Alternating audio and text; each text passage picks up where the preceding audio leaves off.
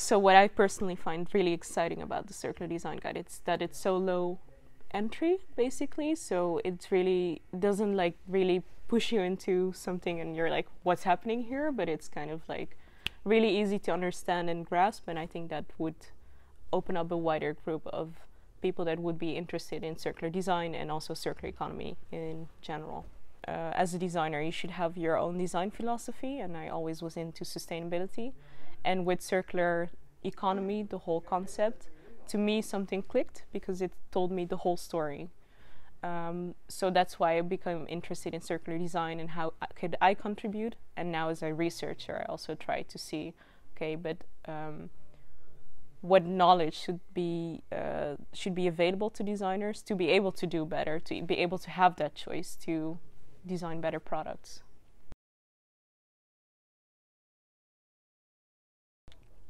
Yes, I'm sure that circular design is the right choice, because with circular design, you're thinking about the whole story.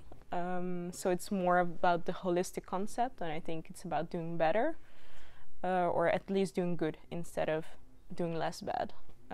So to me, circular design is definitely the right way to go.